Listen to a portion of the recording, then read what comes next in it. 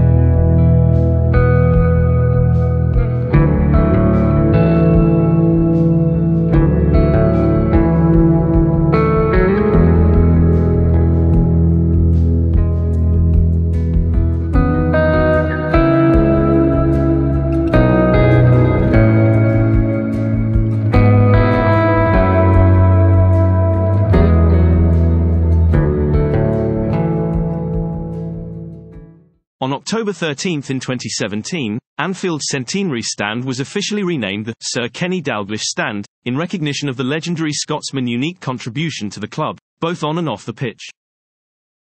We hope you have enjoyed this time travel through the bustling neighbourhood of Anfield on Merseyside. Don't forget to share and like our videos, or drop us a comment. This way we can see that videos like this is appreciated. This is the only video scheduled for this series, but if we see it gets traction amongst viewers, we'll probably make more videos like this one from other Premier League grounds as well.